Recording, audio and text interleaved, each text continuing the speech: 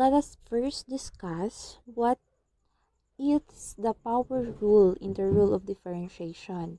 So it states that if you have the function y equals x raised to n, just simply multiply n to the constant of x, then subtract 1 from the exponent. So that would be the differentiation of y equals n multiplied to x raised to n minus 1.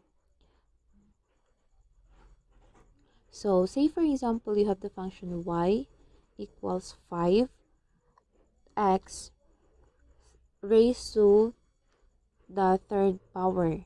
So just multiply the power, which is 3, to the constant, which is 5. So that would be 5 multiplied to 3, then x raised to 3 minus 1. So that would be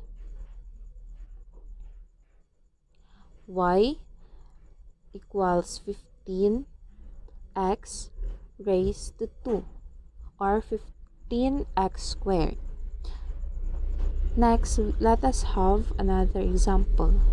Say for example you have the function y equals x cubed. So multiply 3 to the constant 1, which is, so that would be 3, then x, 3 minus 1 is 2. So the differentiation or the derivative of the function y equals x cubed would be 3x squared. Then let us have another example. Say for example you have y equals 1/2 x raised to 2. So that would be 1/2 multiplied to 2, then x raised to 2 minus 1. So that would be 2/2 x raised to 1, or x. So the derivative of the function y equals 1/2 x squared is x.